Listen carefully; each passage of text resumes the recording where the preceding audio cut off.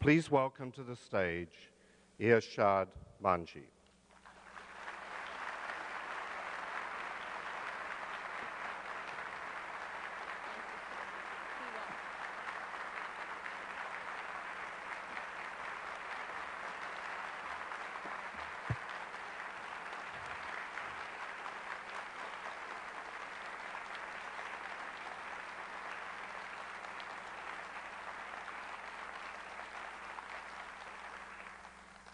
Well, you know, I've been called a sellout on many occasions, but this one is for the right reasons.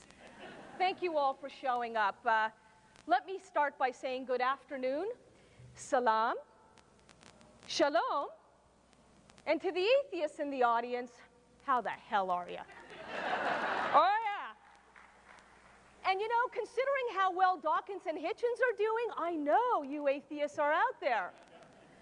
And I have to tell you that perhaps because I'm a person of deep faith, I have a great deal of respect for many atheists, not the least of whom includes Salman Rushdie. Make that Sir Salman Rushdie. I am so pleased to be saluting a fellow dissident in the world of Islam this week when he's made the news yet again. And I'm going to share with you a wonderful story about my own encounter with Sir Salman, and it involves me asking him a question and receiving from his answer among the most profound lessons of my life. But I'm not going to tell you that story just yet. You're going to have to wait a few minutes, because in order to appreciate why his answer to my question impacted me as much as it did, I have to know that you grasp the bigger message to which I've devoted myself. And that bigger message can be summed up this: my fellow Muslims, we can no longer keep pointing fingers at everybody else, at America, at Israel, at MTV. At a certain point, we have to start taking responsibility for what we are contributing to the crisis in Islam today. And I know, my fellow Muslims, that you will instantly want to accuse me of being un-Islamic, even anti-Islam. Let me humbly remind you, therefore, that Islam's own scripture, the Holy Quran, contains a beautiful passage about taking personal responsibility. And it states, God does not change the condition of a people until they change what is in themselves. Chapter 13, verse 11. We might consider that a 1311 kind of solution to a 9/11 kind of problem. But now, I want to say to all of you, this message of taking responsibility is hardly limited to Muslims. When you think about it, as I know librarians do think, it has much more universal application, doesn't it? This message applies to anybody who has ever been told you are little more than a victim of the outside world.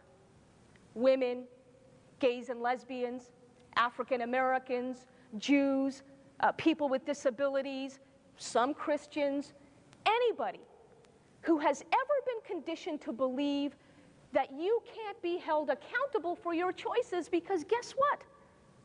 You have no good choices.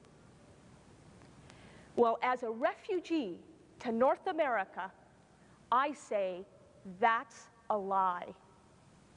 All of us in this part of the world have choices, however flawed they may be. The real question is, do we have the courage to recognize and exercise those choices? And I speak as a student of history when I suggest to you that all of the opportunities my immigrant mother wanted for me, and that you've wanted for your children, and they'll want for their kids, all of those opportunities have only ever come about because a handful, just a handful of individuals chose to think differently. to break sometimes deadly silences, and always, always to risk the disapproval of their own communities. And in many ways, that's the situation in which I find myself as a faithful Muslim who has nonetheless written a book called The Trouble with Islam Today, a book that I readily acknowledge has infuriated the vast majority of my fellow Muslims around the world. I've got 1.3 billion people mad at me.